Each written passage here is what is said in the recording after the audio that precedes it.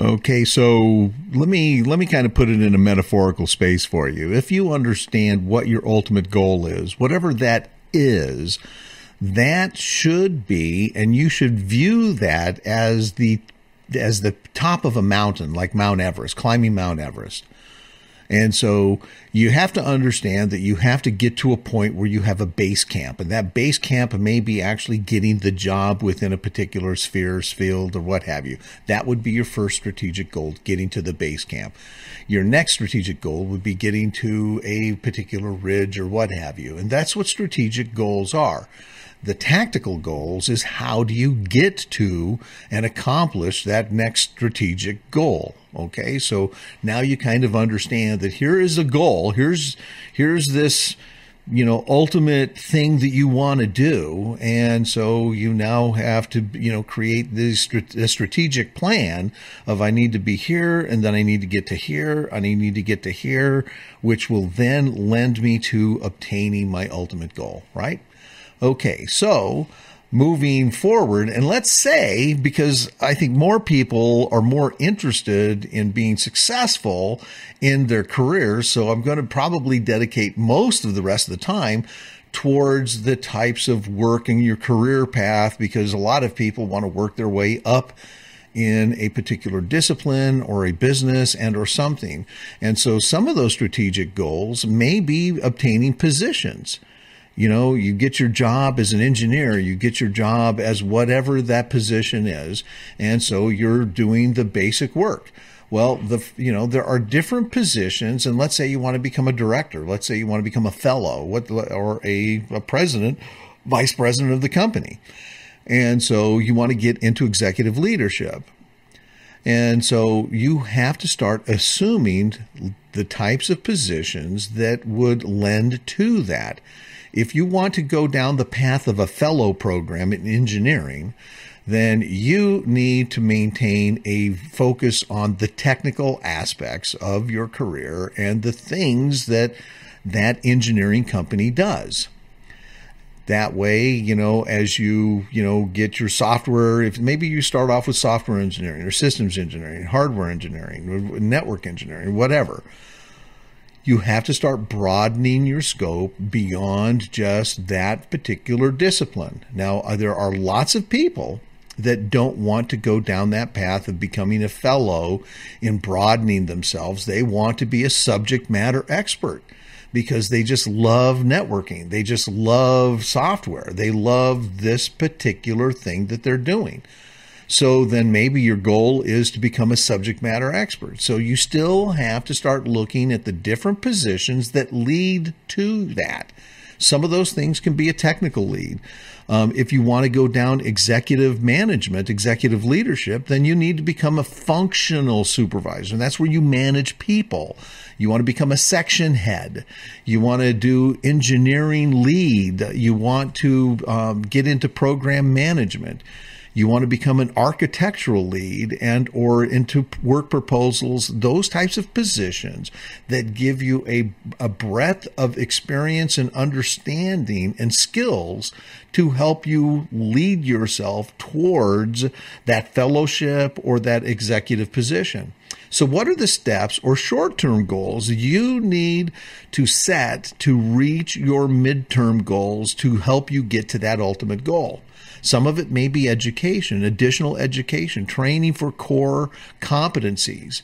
There are usually in an engineering field or within any type of career path, there are typical core competencies that people need to understand. So you may need technical training. You may not have to go back to academia. You may want to actually go and take some very specific courses from a technical school or from a college of taking additional courses that you did not get within your degree. You may need technical certifications. So like I said, if you want to become a certified network engineer for Cisco, a CCNE, then you need to get some certifications, a CCNA, a CCNP, and then get to your CCNE. So there are technical certifications that you want to get to so that you can become an architectural guru in networking or whatever it is. There could also be education. And I bring this up because I've had people work for me that did not have a bachelor's degree, but they had certifications and they were very good technically because I was in systems engineering and because they were really good technically at doing networking or hardware, engineering or what have you, or integration, systems administration, that type of stuff, that these folks, the thing that they needed was actually to get a bachelor's degree. And so that was a big strategic goal so that they can continue moving up within the company or within the discipline as a whole so that they could jump and leap into, a different company or what have you. If you want to get into management, you have to start learning and becoming more involved with processes. You have to start embracing the processes. You have to start seeking more responsibilities as well. You may want to become, again, like I said, a project lead, team lead, area lead, technical lead, functional lead, those types of things, because management wants to see leadership. On the technical side, you may end up obtaining leadership, but that's only because you become the real guru, the guy that's making things happen and making things work. They bring you in and they use you as a technical type of lead. When you get into and you want to get down this path of executive leadership, one of the things that you have not gotten in school is really good management / or really leadership. What is the difference? I'm going to take a divergent here.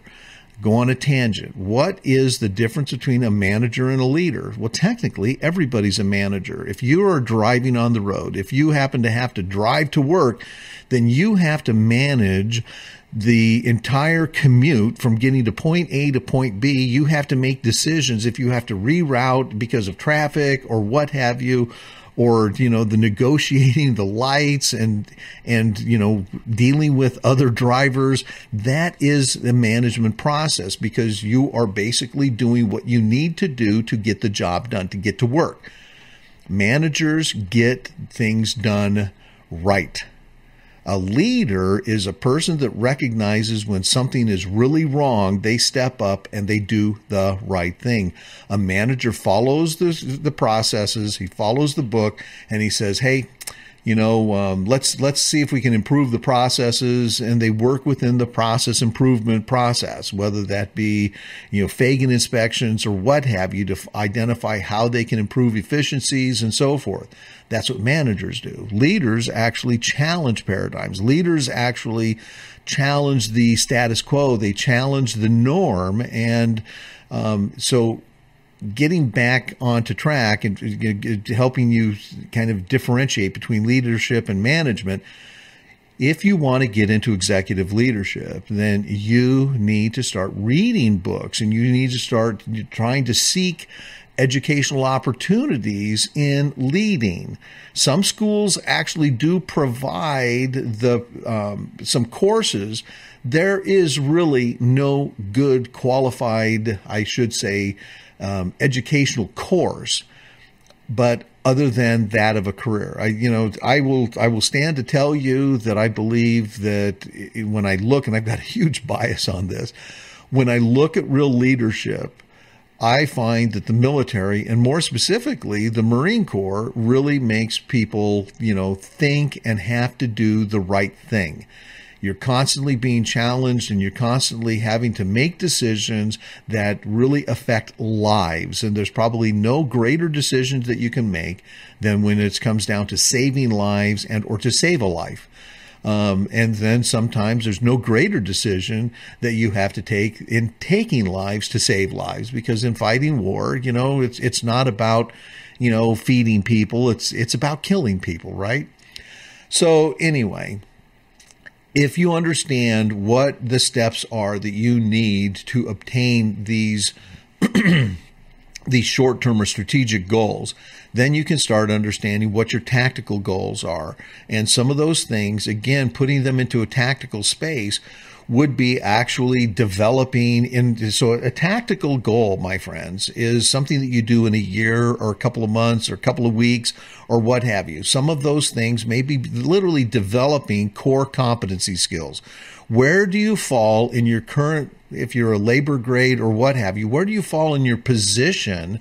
And are you pushing yourself in core competencies to the next level? What is it you need to know or understand, whether that be hardware, networking, systems, software, security, administration, or even some of the mundane tasks? And I don't know what those things might be within your particular field, but you should have a good grasp on those things.